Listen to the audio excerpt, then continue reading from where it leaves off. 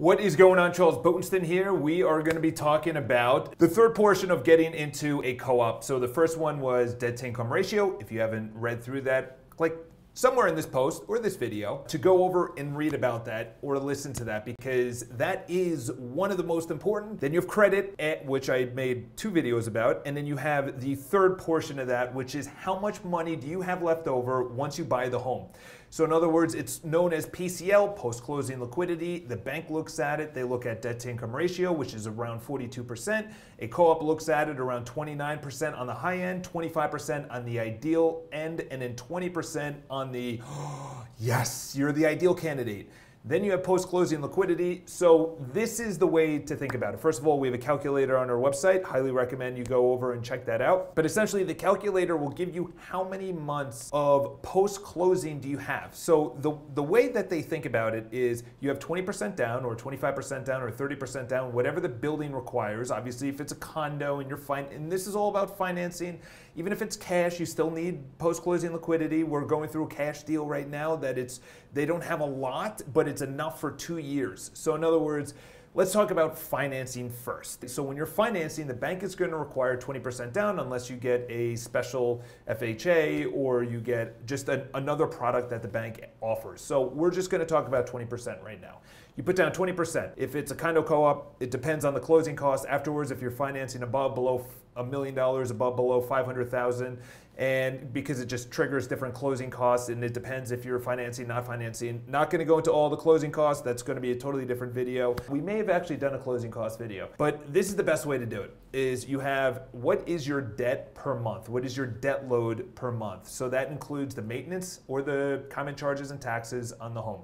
It includes the mortgage if you have one, and then it includes all of the installment debt that you pay per month. I already went over that in debt to income ratio video, but these are some of the debt loads that you have per month. And I'm not talking about revolving debt. Revolving debt means that you raise your credit card amount, you pay it off each month. You raise it and then you pay it off. I'm talking about you own a boat or a house or land or payables or alimony or child support, and you pay that out every single month. And it's well, sometimes it fluctuates, but a lot of the time it's a set amount. So you pay that out every single month, and you add all of the debt that you spend per month. So say it's $1,000. Obviously, it's going to be way more than that. Maybe it's $10,000. But you take the amount of debt that you spend per month, you multiply that through 24 months, and that's how much money you should have. So in other words, if it's, say, $10,000 is your debt load, they want to see at least $240,000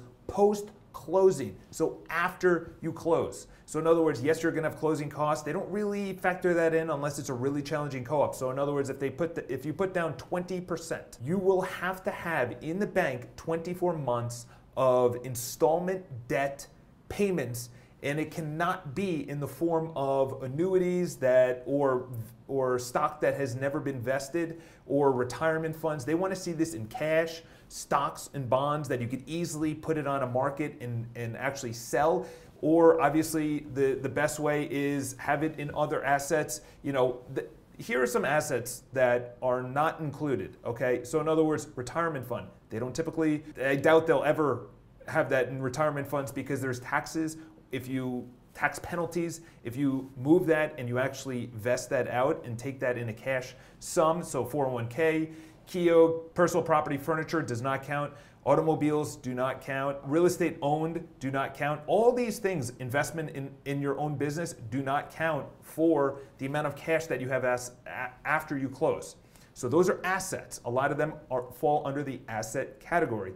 Yes, obviously owning 401k, yes, it's an asset. Some people think that a car, automobiles, boats, houses are also assets. Yes, they all fit in the asset category. Where the actual co-op looks for your post-closing liquidity, liquidity is the key word. Something you could put on the market tomorrow, sell it, and get money for it. You can't, yes, you could put your home on the market, but there's a closing period. Plus you might put it overvalued, or you might be underwater, or how much money are you actually gonna get back from that after you close. Maybe you took a line of credit against your home, borrowed against your home. So they only really care about cash in banks, money market funds, bonds and stocks that you have invested and that's it. There's sometimes they look at it if there's a profit sharing, if there's pension plans, things like that you receive every single month, but this is something that you could draw down immediately. This is the most important thing when it comes to someone that makes a high amount of money,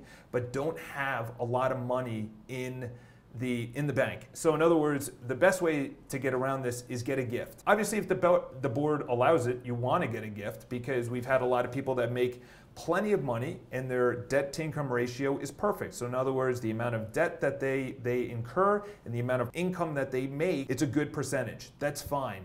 But when they close and they put down the 20% and they have the closing costs, there's no money left over. And why do they care about that? They care about it because in case you lose your job, you're gonna have to draw down on these liquid assets that you have. Money market, stocks, bonds, cash, savings, and obviously checking accounts. You know, that's the bundle of money that you're gonna have to draw down. So if it's a gift, obviously the co-op has to allow gifting, and they'll include that. They'll be fine. It'll be a gift letter. Sometimes people do guarantors. Some people do co-purchasing. Sometimes parents buying for kids, kids buying for parents. In other words, they're trying to make you, the applicant in a co-op, as successful and as good as possible in their eyes. This is a great shareholder. This is going to be a great addition to the community. They make a high salary and they have post-closing liquidity of 24 months. Sometimes it's 18 months. Sometimes it's 12 months. The harder the co-op to get into, sometimes they actually have the purchase price times 2